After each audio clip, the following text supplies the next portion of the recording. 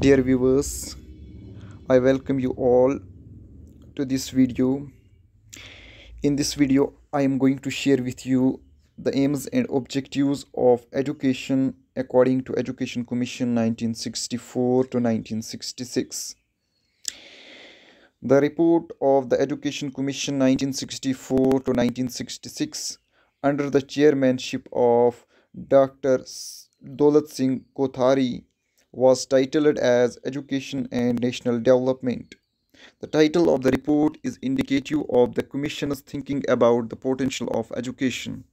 The Commission perceived education as the great enterprise of national reconstruction, whose principal objective was to raise the standard of living of people, which necessitates development of human resources.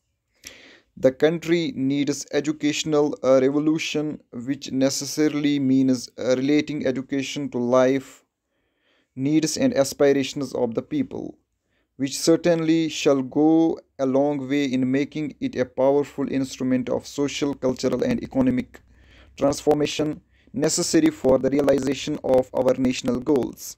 The Commission suggested that in order to realize the national goals, the following should be the goals of education. Number first, enhancing productivity. Education must aim at enhancing the level of productivity of individual learners in diverse fields and thereby enhancing the productivity of the entire nation. Science, mathematics, and work experiences as compulsory areas of school curriculum and advanced level research in science and technology are some of the means to raise the level of productivity of the manpower. However, enhancing productivity does not mean increasing production. Instead, it means raising the level of efficiency and work output of workers in any field of human activity. Number second,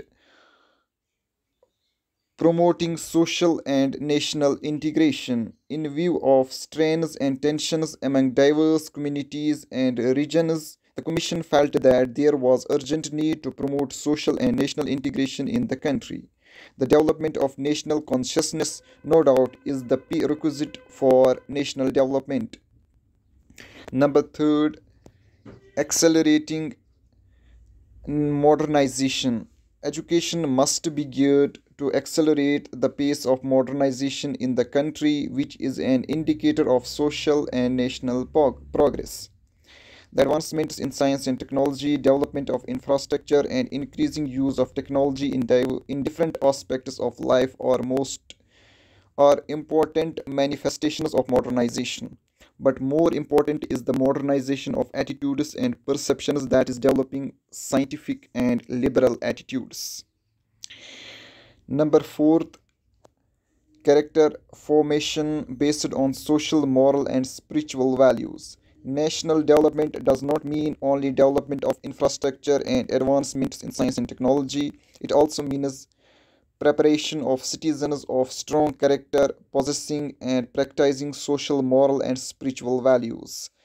They need to strike a balance between secularism and religion on one hand, and between science and spirituality on the other, and adopting open mindedness, tolerance, and objectivity as guiding principles of life. That was all regarding the aims and objectives of education according to Kothari Commission. Hope that you enjoyed this video. The PDF and the text of this video is in the description. Thanks for watching. Do like, share, comment, and don't forget to subscribe.